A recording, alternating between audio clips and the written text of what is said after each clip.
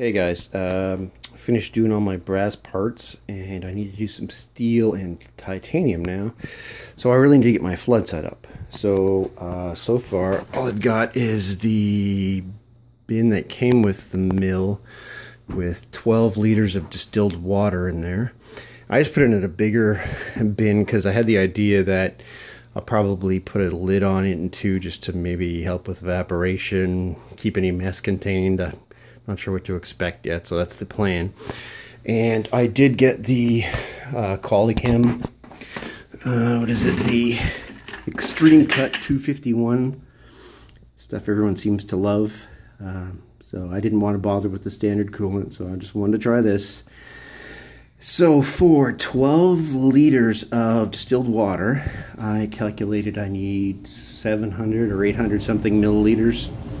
But I got the refractometer to do the testing. I'm shooting for 7%.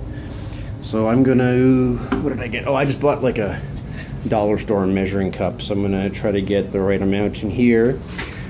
I don't know exactly how this pours or how well it pours, but I'm gonna open it up and then try to get the right amount in there. Hold on a second. Well, I got the right amount poured into my measuring cup. If you're wondering if it's hard to pour from a large bucket that's heavy into a small one, it is, and it made a big mess. But yeah, I'll clean that up later. So right now, I get to finally put this in the water. Let's bring it in. Okay.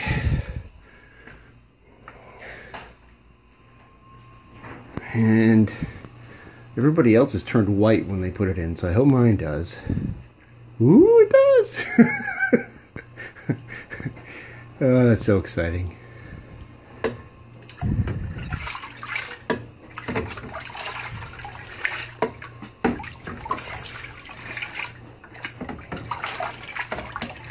Looks like milk.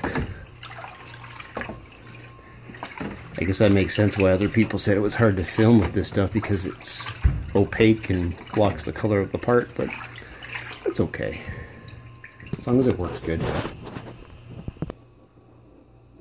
Alright, so I got my hygrometer, spectrometer, what the hell is it called? Hygrometer? Whatever. Reflectometer. This thing, anyway.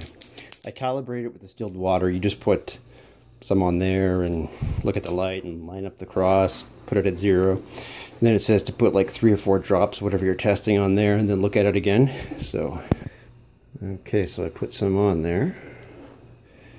It looks like it's squished down good, and now it just says you look through this lens. Oh no, that's not gonna work at all. Okay, hold on, I gotta look. And I'm at rated 7 exactly. Well, I guess my measurement was okay. Perfect. Now, oh, I can make sure the pump actually works. I never actually tried the electronics control for the pump since I set it up, so I'm going to try that next. Alright, so I think I've got everything hooked up now. I got the hose in there. Got my machine turned on. I've never actually, I plugged in the pump to the controller. I've never actually tried coolant yet, so this is going to be new. Got the hose hooked up, the hose is on. I don't know how far to turn it on, but I guess I'll just let it go all the way for now. Aim this at the bottom, just testing it. So, yeah, my cabinet is still not completely leak-proof either. I got to do that next, but I just want to make sure the coolant works. I'm putting some polycarbonate flaps around the edges, and I'm hoping that's going to work for sealing it up, but I'm going to test one thing at a time here.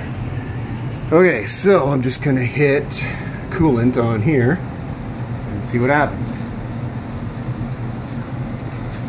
It's on! Oh, why is it so exciting? I don't know. Coolant off. Going down the drain. I put in some that stainless steel scrubby wool stuff in there for a filter. I can't remember who did that. I saw that on somebody's channel and it just seemed like a great idea to keep big chips from going in there. I don't think I need any other filters really. I just didn't want big chips going down the drain into the main tub.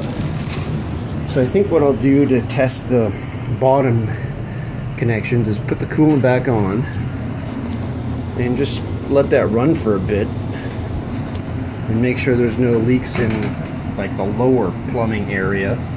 Just let that go for, I don't know, maybe 15 minutes or so. There's not much plumbing there. I mean, it's going to drain at the bottom. Oh, and it's already leaking. That main drain thing there is a horrible seal.